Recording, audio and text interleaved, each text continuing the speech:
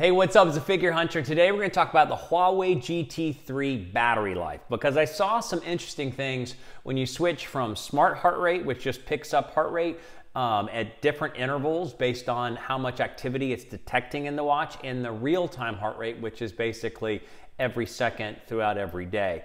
And I wanted to do a video specifically on how long the battery lasts in each of these methods, also with always on versus just wrist gesture only with the screen off.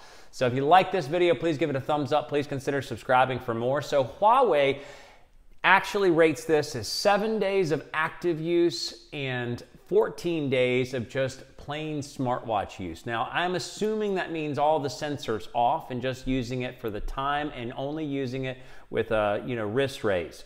We're going to look at it to see what the actual percentage time or length of time it can be used if you are turning on all the sensors. So the base case for this test is I am tracking sleep, I am tracking SpO2, I am tracking stress, and I am tracking skin temperature, but I'm adjusting a couple of simple variables. So I'm testing it in always on mode, where you basically do a wrist raise, and the wrist raise only more brightens what's called an always on screen, which is a more subtle screen. And I'm testing it in that mode with just medium brightness, and then between smart heart rate tracking, which is not doing heart rate all the time. If it senses you're moving around a lot, it's going to start looking for heart rate.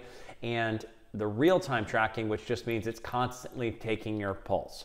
And then I'm also going to test that real-time tracking with regard to just wrist raise only to see if turning off the screen, not having it always on the screen, makes a big difference in the battery drain speed, because I noticed it was draining rapidly, like not anywhere near 14 days, not anywhere near 7 days. So we're going to look at the stats for that. We're going to basically look at the watch just briefly, just to sort of see a couple of these features, and then we're going to look at the results, and then we're going to look at the app to see how to adjust settings, and then we're going to talk about it in summary. All right, so here you have the watch. I just want to show a couple of quick things. The namely is what you get when you have an always on display. So this is the dim version of always on, and when you do a wrist raise, you can choose for it to go to this brighter version of the always on version of the watch face itself. And then you can touch a button to make it activate the full watch face. There's also an option that when you do a wrist raise, it goes from that dim always on version of the watch face and it comes straight to this full illumination.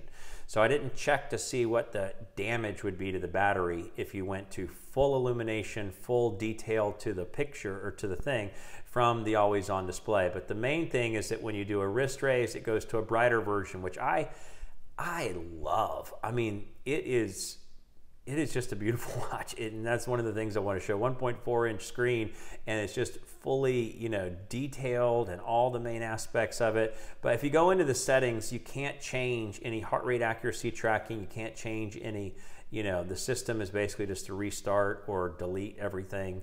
You can only adjust, and this is where you would adjust the display aspects. So the brightness, we can see the brightness is just 50% or medium brightness. Auto brightness, you can enable that, but I just didn't find it to be that great.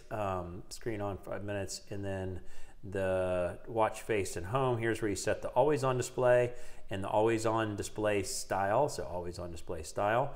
Or you can have it choose between raise to show always on display, that just means it's that brighter version, or raise to show the full heart rate. I don't know why that's scrolling and that's in separate captions or, in a wrap style. So to show the watch face. So that's where you set it up in the watch. Let's look at the results.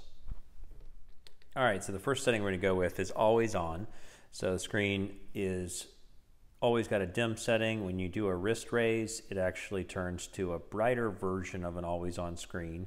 And then if you touch a button or touch the screen, it turns to the face. Medium brightness and heart rate smart. So only recording heart rate when it notices more activity. So the percentage drain, the number of hours it took for that very percentage drain, the estimated percentage drain per hour, time to the total drain if you started at 100% and went to 0, and the number of days that equates to. So you can see it's 4.1, 4.4, and then if you take the average, it's about 4.3 days that it'll last on those settings. So always on, medium brightness. Now we did always on, medium brightness, same thing as the first setting, but heart rate every second. So real time, constant heart rate.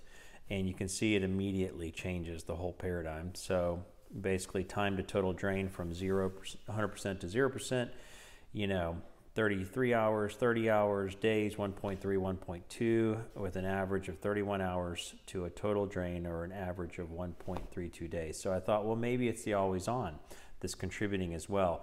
Well, if you turn it to wrist raise only, where the screen is off until you do a wrist raise, and you do medium brightness just like we did before, but we kept the heart rate every second, you don't see a big improvement. Time to total drain, 38, 35 hours, 1.6, 1.5 days, with an average of 36 hours to 100% down to 0%, days at 1.5. So again, always on, but with the heart rate smart, you get about 4.3 days. Always on, but heart rate every second, you're getting about 1.3 days. And wrist raise only, with heart rate still on every second, you're getting 1.5 days. So let's talk about that. All right, so this is the basic app, and as you can see, all of the metrics are on. Sleep tracking, stress tracking, SpO2 tracking, skin temperature tracking. And if you go into the device, this is where you adjust any of those details.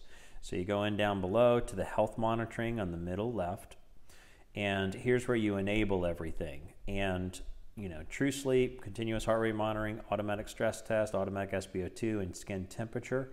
Obviously, I'm not doing any testing to turn off all these, so they're always going to be on. But if you go into the continuous heart rate monitoring, you can see the monitoring mode goes from smart to real time. Smart, it just adjusts the frequency based on how much movement it's picking up. So if you're moving a lot, it's going to start checking it more frequently. And if you're not moving a lot, I think it just does one snapshot every 5 minutes versus once every second, which is a much fractional smaller. So real time is just every second.